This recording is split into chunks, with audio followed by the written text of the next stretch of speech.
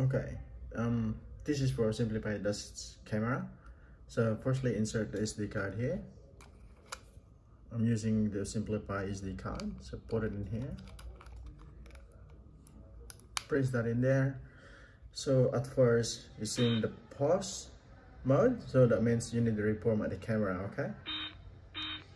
So you go to menu, and then scroll to the SD card.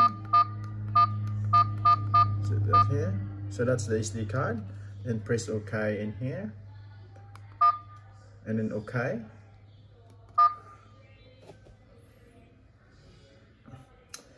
So they take only a couple of minutes.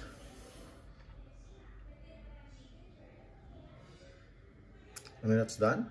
So as you can see now, it is recording.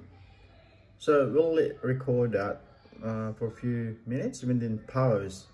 And after that, we will go into the apps roadcam. Okay, so we'll press OK for that, which is OK. So now there should be a recording in there.